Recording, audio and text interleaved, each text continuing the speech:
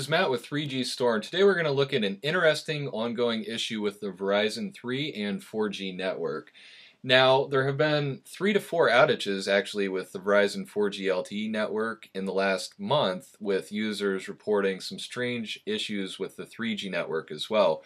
Now, traditionally, the 3G network offered a 75 dot address. Now we're getting a lot of reports of people receiving 97.97 addresses, which can't be hit from the outside internet, which affects DVRs, IP cameras, or any type of remote access.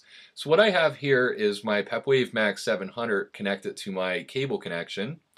And via Wi-Fi, I'm actually connected to a Cradlepoint MBR 1400, and I'm actually experiencing the same issues now as well. And as you can see, I have a 97.28.186.114 address. And if I go into the administrator settings, you can see I have WAN pings enabled with remote web administration to port 8080. So if I go back under the dashboard, this address with :8080 should be able to be hit remotely. So to simulate remote access, what I'm going to do is I'm going to turn off my Wi-Fi. So now if I pull up my system preferences, you can see my computer is only connected via Ethernet. The MBR 1400 is sitting in my office, but it's not connected to this computer. So the only way to connect to it would be remotely. So I'm going to open another page. We're going to go to this IP address with the :8080.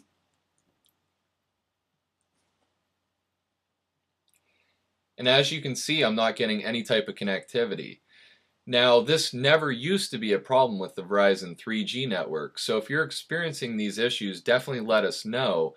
But it's hard to say if this is occurring, if Verizon's making some type of transition.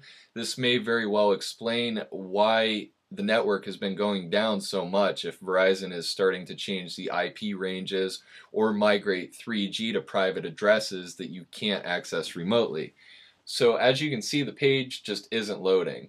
So what I'm going to do is I'm going to turn my Wi-Fi back on here.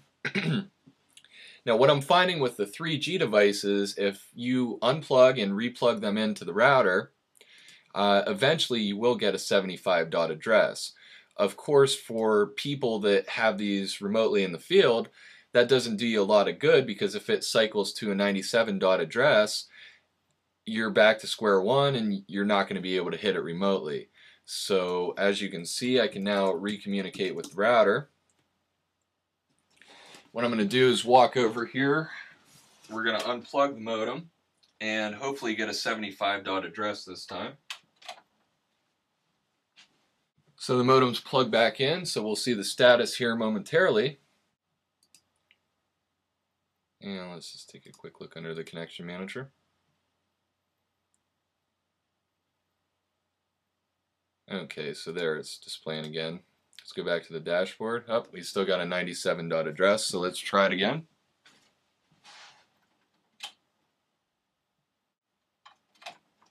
So that was 2 times in a row that it gave a 97 dot address. Let's see what we get this time. It's going to redial back in. Typically takes about 10 to 15 seconds for that to refresh. Now it does look like it came up a little bit faster. Still a 97 dot address. Let's try it again.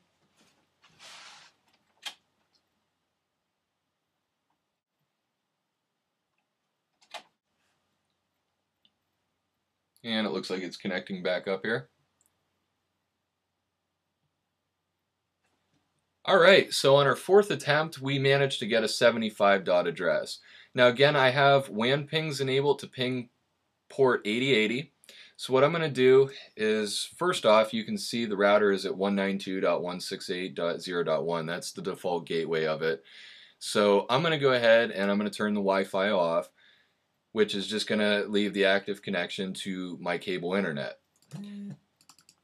Now if I go into 192.168.0.1, you can clearly see that I can no longer access the network here. It's just hanging up. It's not responding because I'm no longer connected to it via Wi-Fi.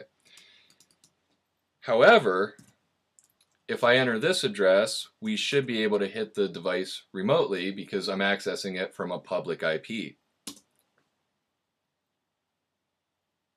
And as you can see, we are now remotely connecting to the Cradlepoint MBR 1400, which is fueled by a Verizon 3G modem.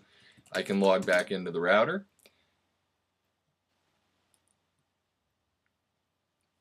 And I can access the device remotely. I can set up port forwarding configuration if I want to set up remote IP cameras or other equipment to access remotely.